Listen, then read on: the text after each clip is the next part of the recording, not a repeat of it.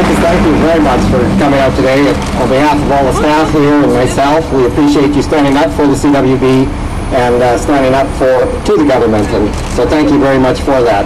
You know, this should send a message to Minister Stroll, but I thought last week's election would also send a message, but that was not the case. So I hope this helps in this whole situation.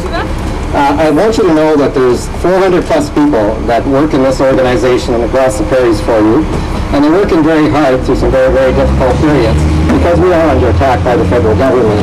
And I'm very proud of them. They're doing what they need to do, and they don't want to let you down, and they won't let you down.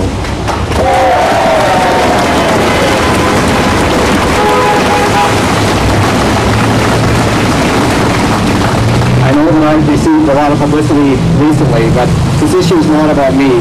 This is about farmers being able to control their marketing agency and direct that marketing agency. And I find it incredible the lack of respect that the minister has for this farmer elected board of directors. Not enough respect to have engaged with this board, dialogue with the board, and chart a future vision for the organization. Not enough respect to even tell the chair of the board of directors he's replacing directors on the board and replacing their CEO. And not enough respect to allow the farmer elected board of directors to go out into the country and speak freely with farmers without the threat of legal action.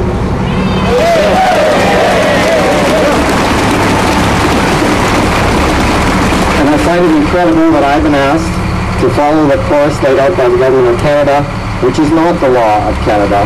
And if I continue to follow the laws of Canada and to continue to follow the direction given to me by the farmer elected board of directors, that I will be terminated.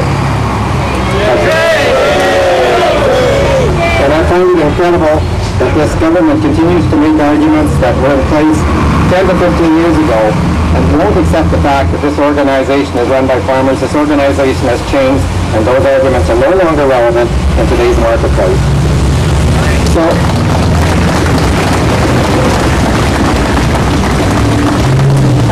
a few minutes ago, actually, before coming down here, did fax my letter to Minister Stroll, as today was the deadline for that. Well, I'm not releasing that letter now. I would like to say there was two messages in the letter.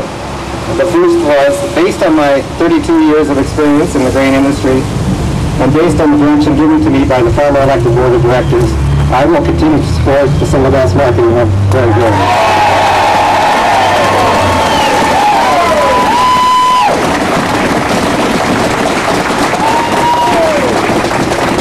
And the second was to let the farmer elected board of directors run this organization. They've done a tremendous job, and let them continue.